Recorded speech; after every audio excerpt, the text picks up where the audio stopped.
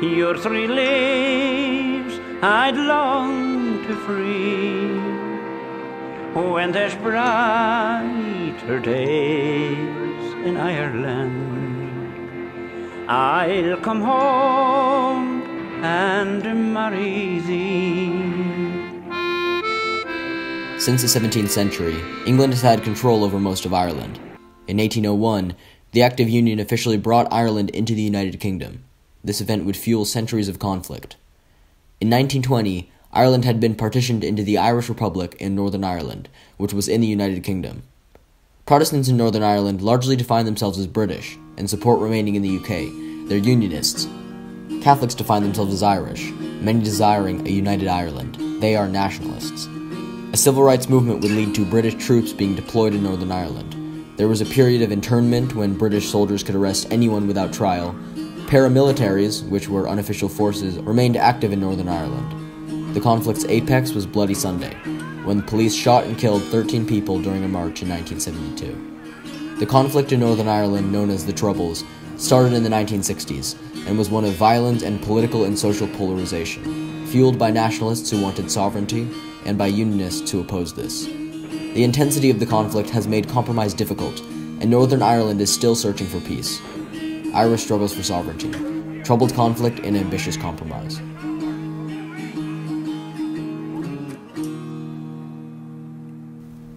In 1968, building off the international civil rights momentum of the year, a civil rights movement was born in Northern Ireland.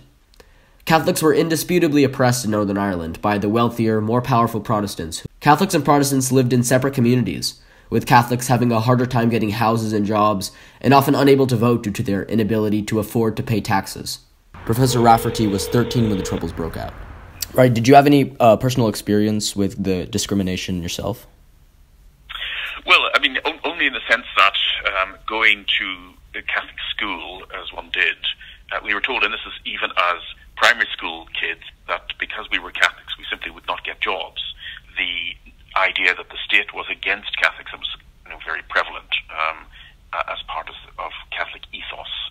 Catholics called for one man, one vote, to give all people the vote, not only simply taxpayers. Because Catholics were more poor than Protestants and less likely to have jobs, they were less likely to be able to pay taxes or vote. There was, unsurprisingly, pushback from Protestants. Some believe that the civil rights movement was a ploy from Republican nationalists to unify Ireland into North and South again. The civil rights movement was a movement that actually was a United Ireland movement. The civil rights movement was tied up with threats and was tied up with other things. The separation between Catholics and Protestants grew during 1968 to 1972. It was an incredibly tense time, especially as nationalists and unionist paramilitary groups inflicted violence, and there were large marches by Catholics, in which there was constant tension between the marchers and the police. In 1968, the Derry March, protesting housing and employment discrimination of Catholics, was held despite being banned by police, and the police Royal Ulster Constabulary charged the crowd. Catholics and Protestants became further divided by this. A 1969 Cameron report said that police were violent toward the protesters. Unnecessary and ill-controlled force was used in the dispersal of the demonstrators. Protestants called it untrue, guilty of lying and praising the Irish Republican Army. I want to make it perfectly clear that the Cameron Commission is guilty of deliberate lying. It has been reported widely in the press as a eulogizing of the Irish Republican Army. Catholics wanted civil rights. Protestants said the Catholics had underlying radicalism. They disagreed about the facts of what was happening in Northern Ireland. The situation was not getting better. In 1969, believing the Northern Irish government could not control the chaos, the British government deployed troops in the area. Compromise is unfathomable, but the British troops would keep peace. At first, the British forces were welcomed by the Catholics. Initially, it's true that there was a kind of a relief and acceptance by the Catholic community of the presence of the British Army on the streets of Northern Ireland. Radical elements associated with the IRA start shooting at the soldiers to try and provoke shooting back. Right, and to separate out people they saw as their population from the British Army. This then leads to internment. When internment began, violence spread in Northern Ireland. From 1971 to 1975, British police could arrest anyone, without trial, if they suspected them of being members of illegal paramilitary groups. This certainly was not a good idea, though the Northern Irish government at the time asserted that this would bring peace. I ask those who will quite sincerely consider the use of internment powers as evil to answer honestly this question: is it more of an evil than to allow the perpetrators of these outrages to remain at liberty? Many innocent Catholics and Protestants were being arrested, taken away from their families. People became more radical and, in anger, joined paramilitary groups. A serving British Marine officer expressed how unsuccessful it was. He writes that internment has increased terrorist activity, perhaps boosted IRA recruitment, polarized further the Catholic and Protestant communities, and reduced the ranks of the much-needed Catholic moderates. In a worsening situation, it is difficult to imagine a solution. Internment caused anger in the Catholic community.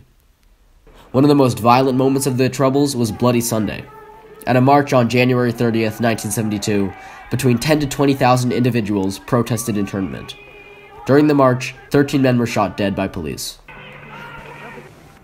Recent research has found that the British police fired on the protesters first. This wasn't an act of self-defense by the police. At the time, British police will say that they were being shot at from the crowd. We came under fire from the bottom of the flats, from the flats. We were also petrol bombed, and some acid, in fact, was poured on us from the top of the flats. But Catholics will say that the crowd did not instigate it. Nothing fired them, sir. I'm absolutely certain of that. I can speak of this without any difficulty whatsoever, because I was there. I was just standing at the flats when the Saracens moved in, first of all, and there was nothing fired at them. Positively nothing fired at them whatsoever. There weren't even stones fired at them. People ran in all directions and they opened fire. 2 years after Bloody Sunday, in 1974, there was an attempt to create a power-sharing government. This was the Sunningdale Agreement. British government asserted direct rule of Northern Ireland, and the Northern Ireland Secretary tried to work with the Nationalist Social Democratic and Labour Party and the Ulster Unionist Party, having them share power. It was unsuccessful. Compromise would be difficult. Meanwhile, there was ongoing violence. As violence increased, there was a shift, and paramilitary groups of both loyalists and nationalists were treated like criminals, not political prisoners. The 1980s began with protests. And there were a couple of hunger strikes, very famously in 1980 and 1981. And in the 1981 hunger strike, 10 men starved themselves to death. By the early 90s, more than 3,000 people had been killed, more than 10,000 people injured. Politicians and the people of Northern Ireland needed peace. After nearly 20 years of policy building, violence, and reworking, a Good Friday Agreement was reached in 1998. There would be a devolved government, with power transferred from London to Belfast in Northern Ireland.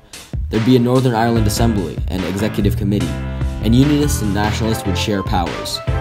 The Congressional Research Service notes that the 1998 agreement included provisions on decommissioning, disarmament of paramilitary weapons, policing, human rights, UK security normalization, and the status of prisoners.